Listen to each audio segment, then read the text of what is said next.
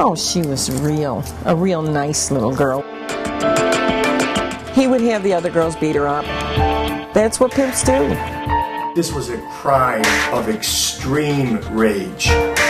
Whoever killed this person had to have been drenched in her blood. They said he's the guy. He did it. They had nothing to link Lebrew to the crime. Zero.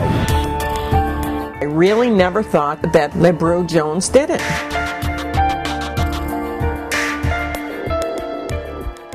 For 20 years, Lois Hall has had doubts that the man serving a life sentence here at Otisville State Prison is really the man who killed her daughter.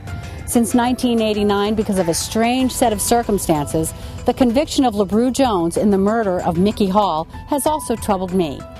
Last year, I met with the Manhattan District Attorney's Office and told them what I knew.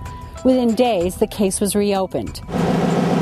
Read the full story in the January 13th Sunday Record, and then return to Record Online and see interviews with both families. I'm thinking now, in retrospect, I could have done something. He left all of his faith in their hands, and they deceived him. Footage of Lebrew's dad, a jazz legend. The London Times said that he was the fastest drummer in the world. And an interactive crime scene map with photos and expert analysis. One would think about a serial homicide offender maybe there in that he spent time with the body. And then decide if you believe what Lebrew Jones has been saying for all these years.